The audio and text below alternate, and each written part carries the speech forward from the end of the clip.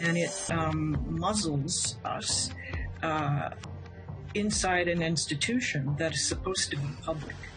Tonight, APTN News fights a proposed publication ban in the bail hearing of two Indigenous sisters. One of our committee members said, "I don't even allow my daughter to take cabs in this city." Plus, new solutions proposed to tackle taxi woes in Winnipeg.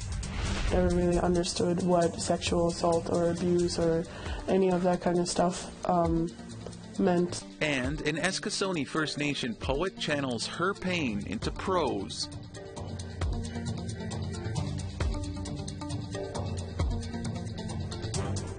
Good evening, Tanse, and welcome to APTN National News. I'm Daryl Stranger. Saskatchewan Justice is seeking to muzzle media in the case of two Saulteaux sisters. The Crown wants a publication ban on their upcoming bail hearing, which could be their first step towards freedom. On Monday, advocates for the two sisters asked the Saskatchewan government to withdraw the application. APTN's Fraser Needham has more. Odelia and Narissa Cusance have been in prison for almost 3 decades for the murder of Joseph Anthony Dolph, a crime their cousin pleaded guilty to in the 1990s. They're due for a bail hearing later this month, one that could potentially set them free. But Saskatchewan prosecutor Kelly Cape wants to prohibit media coverage of it. At a virtual press conference Monday morning, Senator Kim Pate says this is just plain wrong. Then add to that, the provincial government is trying to seek a publication ban. That tells us that there is something, when it smells, when it, it looks like there's a problem, as has already been said by others, chances are there is something significantly wrong with how this case was handled. Earlier this year, Federal Justice Minister David Lametti committed to a review of the sisters' convictions, saying a miscarriage of justice may likely have occurred. But Congress of Aboriginal Peoples Vice Chief Kim Baudin says the Saskatchewan government has been uncooperative at every turn. Saskatchewan government has been non-compliant in any requests that we've made towards them, information that we wanted, anything like that. Nicole Porter has worked with the Cusance sisters. She says the publication ban is part of an overall strategy by the Saskatchewan government to keep them behind bars. We are seeking a remedy for these Indigenous women, yet at every corner we face resistance from the very government that falsely put them away in the first place.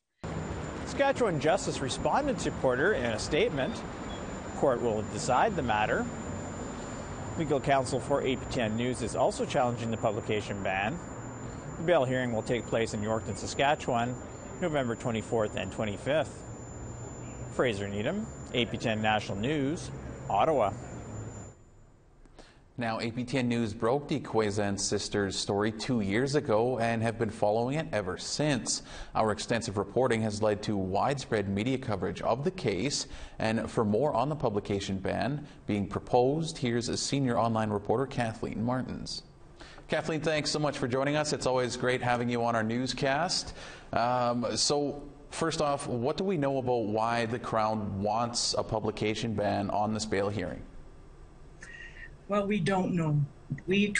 I have been trying to find out on behalf of APTN for at least a month, trying to get what's called the Crown's Factum. It's a public document. It lays out their view of the case so far, and it would tell me if they're going to oppose the Cusance sisters' bail next week and other facts. And it's a public document, but I've been stymied in trying to get it. And in the same time as that's been going on, I've been pushing for the release. Suddenly the Crown just last week said, you know what, we want not only a publication ban on covering the bail hearing, but we want all these records to be sealed. So what would the effect of this ban be? Well, it would be huge. I mean, we couldn't tell you, we couldn't report anything about the evidence that we hear at the bail hearing. So we can't hear why the Crown is opposing bail. We can't hear if they have a new witness or new evidence. We won't be able to report that. And it muzzles us inside an institution that is supposed to be public. And Kathleen, why is it important that this bail hearing is made public? Well, I mean, press freedom is is a right under the Charter, and it is also one of the pillars of the justice system, that not only should justice be done, but justice should be seen to be done. So it is important that we are there to bear witness, to hear what's going on, and to report that to the public, especially APTN's audience, which has been following this case closely while we've been reporting it over the last several years. And finally here, before we let you go, Kathleen, how is APTN National News fighting this proposed ban? Well, we've right away alerted the judge that we are opposed. We have a media lawyer who is going to be in court next week when the Crown makes its application before the judge, and the defense responds to that. Our lawyer will also have an opportunity to speak and make some of the arguments that I've already stated, that this is a public institution and that press freedom is a right, and also that this is an important case when it comes to how Indigenous peoples are treated in the Canadian justice system, and that is of utmost importance to our audience at APTN News. It certainly is important. We'll have to leave it there, Kathleen, but we will certainly be keeping a close eye on this. Thanks so much for updating us on what's going on. You're welcome, Daryl. Thank you. A new group is partnering with Winnipeg cab companies to ensure safe transportation for Indigenous women, girls, and Two-Spirit people. The first of its kind project will see Indigenous women come together to address years of widespread concern with taxis in Winnipeg.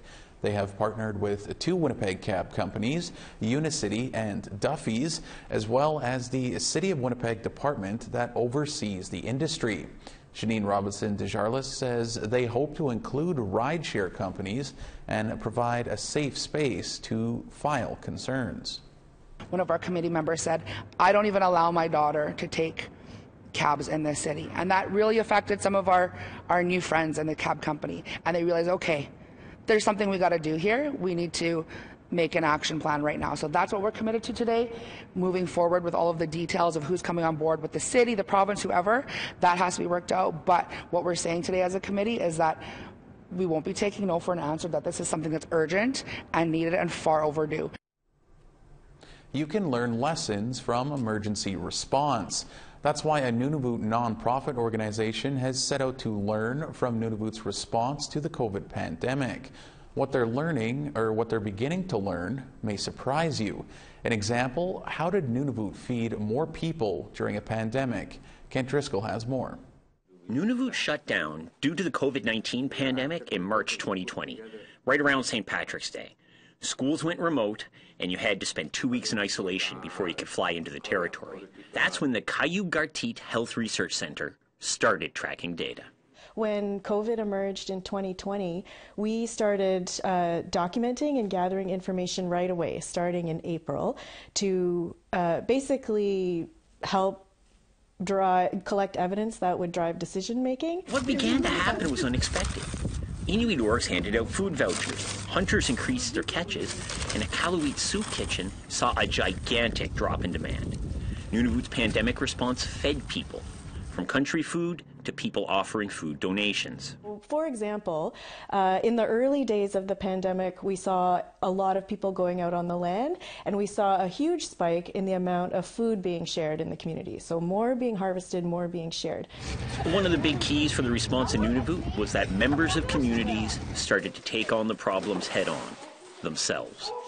We're learning a little bit more about how people responded as individuals, by spending 2 days a week just cooking meals and delivering them to single parents, by delivering food to elders who were remaining in their homes, and really showcasing the values of our communities where they really emerged. We can't predict the next territorial health crisis, but we can learn from the previous one, which fits Inuit society values like a glove.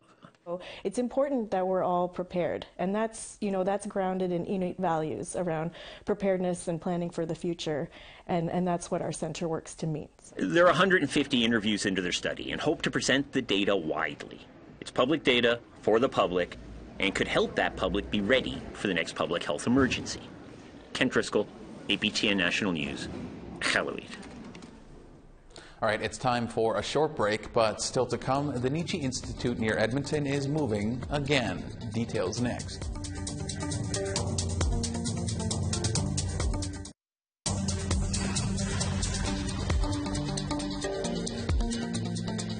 Welcome back. The family of an Akwesasne Mohawk man thought they knew where their father was buried 26 years ago. So it was quite a shock when they heard his casket was found somewhere completely different a few months ago.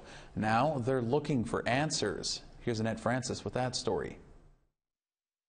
Mary Ann Jackson laid her father to rest 26 years ago, but this past summer his casket was found about 75 meters away from where he was initially buried. She imagines the discovery. I just keep visualizing it, you know, and it haunts me. I know that he's at rest regardless. Jackson points out where his initially buried casket was found in mid-August at the St. Lawrence Cemetery. We had a cleanup crew come in and he was underneath rubble. Oh my God. The Donaldson Funeral Home said that they believe he was there for several years, at least 2.5 years before he was found. Oh my God. His initial burial site is over that way, behind the opposite side of that. At first, Akwesasne police didn't know who was in the casket and posted on Facebook asking for assistance in identifying the remains. They believed his name was Alfred. They described my father to a T, that they buried in September and my father died in September. He was 65. The only thing they didn't have was the year, but according to the Donaldson's Funeral Home, I believe, they estimated his years to be 65. Her father's name was Alfred Peters, and about that age, so Jackson and other family members met with the Akwesasne police. We all agreed that it is him, but there's still the circumstances, like why? And it's all on the police, like, you know, somebody's got to be accountable for this kind of garbage. It shouldn't even be happening. According to Constable Leanne O'Brien, the investigation is ongoing. But O'Brien says it looks like the casket had been moved by accident quite some time ago. Jackson admits there was no headstone or marker for her father. Even if he didn't have a marker, that's no excuse for that happening. For now, Jackson will try to hold on to better memories of her dad. He was a basket maker. He pounded logs, and he came back here probably about 10, 15 years before he passed away. He was in Syracuse. And when he came back, he brought pound making back. He taught a lot of men to pound and make splints and make baskets and stuff like that. She still wants answers and an apology. I know that he's at rest regardless, but I don't know. Someone has to take accountability. Like, you know, at least say, we're sorry this happened. According to Constable O'Brien, there is no assigned caretaker of the graveyard. APTN reached out to the St. Lawrence Cemetery a number of times for comment, but did not receive a response. Meanwhile, Alfred Peters was reburied, but in a completely different part of the cemetery. Annette Francis, APTN National News, Akwesasne. The Nietzsche Institute near Edmonton is moving again after its second eviction in 2 years. The school has trained over 15,000 people in narcotic prevention over its near 50-year history. APTN's Chris Stewart has more. A few staff members of the Nietzsche Institute are sharing, perhaps, a final meal here, and memories of the Nietzsche Institute. Since 1974, the center has been training people how to help with addiction issues. Over 15,000 students. For decades, the Institute shared this building with the Poundmakers Lodge treatment centers. The lodge helps those with addiction issues. In 2020, the Alberta government evicted the Nietzsche Institute from the provincially owned site so that Poundmaker could expand. Nietzsche set up in trailers that were on the property and have been using those since. They teach a few online courses from there. Live training for students in Saskatchewan and Nunavut used to be done in the building. Now the Institute goes to those locations. However, this spring, elders said the trailers may be sitting on potential unmarked graves. CEO Marilyn Buffalo says they knew they have to leave and find another location. But she says they were given a letter from the province on October 6, giving them 1 month to get out of the trailers. 1 month to get everything out. Buffalo says the timing of the eviction couldn't be worse. There is a national health crisis currently playing out in every community across this country.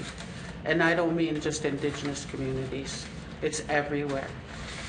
And all we're trying to do as staff here at Nietzsche is to train people to learn to understand and to help our people in the communities.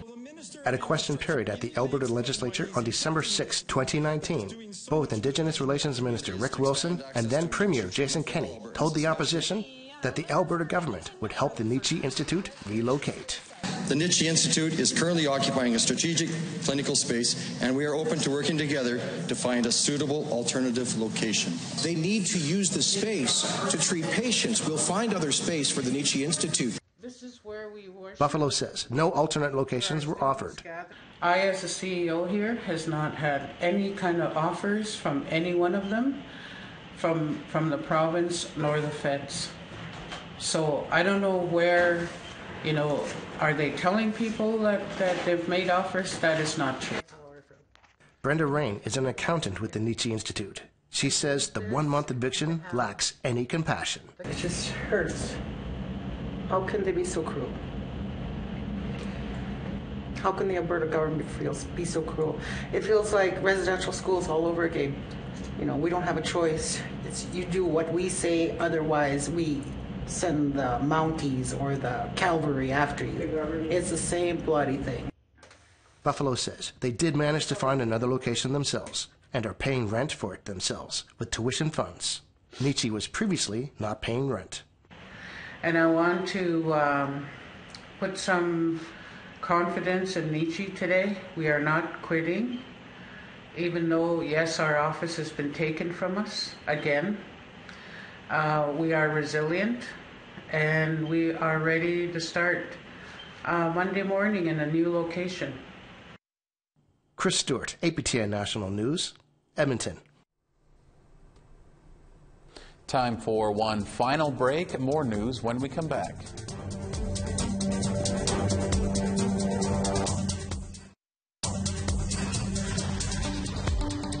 Welcome back. It's time now for our photo of the day. This photo was taken by Ruth Chorney and shows her farm located near Greenwater Lake, Saskatchewan. This was sent in before some of the recent snowfall, so be sure to send an update, Ruth. If you want to be featured as our photo of the day, you can submit your photos by email to share@aptn.ca. All right, now let's take a look at tomorrow's weather forecast. Starting on the East Coast, 0 degrees in St. John's and 5 in Halifax. -4 in Happy Valley Goose Bay and -2 in Cartwright. -2 in Val d'Or and +2 in Quebec City. -2 in North Bay and +1 in Sault Ste. Marie. -3 degrees in Timmins and -4 in Sioux Lookout. -8 in snow in Churchill and -12 in Thompson. -6 and clear in Barons River and -3 in snow in Winnipeg. -6 in Estevan and -4 in North Battleford. -1 in Buffalo Narrows and -3 in Stony Rapids. Moving west to -1 in Fort Chipewyan and +1 in Clear and Peace River. +2 in Edmonton and +3 in Calgary. 8 degrees in Clear in Vancouver and 7 in Bella Coola. 9 degrees in Sandspit and -4 in Smithers. -13 in Beaver Creek and -18 in snow in Old Crow. -9 in snow in Norman Wells and -8 in Fort Simpson. -8 in Fort McPherson and -12 in Inuvik. -13 in Baker Lake and -15 in Chesterfield. -18 in Iqaluit and -13 in Iqaluit. A Mi'kmaq woman turned her struggles with mental health into inspiration by publishing a book of poetry. She hopes it will help others cope with their own anxiety and depression. Angel Moore has the story. She was almost at the edge feet above nothing, about to let go. She closed her eyes. Her arms flew freely, heart beating through her chest, goosebumps over her arms. For the moment, she was free. That is Hannah Baptiste reading her poem called Images, describing how she used her imagination as an escape from abuse. I never really understood what I went through as a child. Never really understood what sexual assault or abuse or any of that kind of stuff meant. So I wrote this poem about how I would imagine things. Baptiste of the Eskasoni First Nation published her first poetry book called Out of Darkness, inspired when she came to her community's healing gardens to reflect on her past. So out of darkness means a lot of the times in my situations I had to help myself out of the darkness because I really believe in that saving. Nobody's going to come save you. You have to come save yourself. Baptiste designed the cover of the book. It follows Baptiste's journey through abuse, mental illness, and therapy. It's about a girl that's trapped underneath these barbed wires and not being able to reach over and to reach the light. But all along she was able to do it because she was the light. She was the inner light. Edmund Morris, Baptiste's best friend, says the poems are an inspiration. Seeing her struggles made me realize that I have dealt with some issues as well with my mental health. So seeing her being so open and vulnerable with people encouraged me to do the exact same thing and seek help. And Baptiste got help at the Eskasoni Mental Health Service Center, where she now works as a youth worker. Angeline Denny Sillyboy, director of the center, is proud Baptiste is sharing her journey. Yeah, we're just so excited to be able to actually read her book. We heard lots about it, but now when we have the opportunity to read it, I'm definitely going to have, and hopefully she'll sign a copy for me. Losing a parent at a young age and a brother who died by suicide, Baptiste had to cope with anxiety, depression, and PTSD, wrote her pain in her poetry to share with others. It was like a lot of horrible things that I've been through that I kept silent about for a long time, and I don't want to be silent anymore. I want to use my voice, and I'm hoping that it inspires other people to use their voices too. Baptiste will attend a book launch later this month in Toronto. Angel Moore, APTN National News, Eskasoni First Nation. Emma Morrison, a member of the Saulteaux First Nation in Ontario, will represent Canada in the upcoming Miss World pageant. That's a first for a First Nations contestant. Morrison's first pageant was Miss North Ontario in 2017. She competed against 50 women from across Canada during a week-long competition in Toronto, taking the crown of Miss World Canada. Congratulations, Emma, and best of luck. All right, that's all we have for you tonight on APTN National News. For news anytime, you can check out our website, aptnnews.ca. I'm Daryl Stranger. For all of us here, thank you for joining us. Miigwech, and have a great night.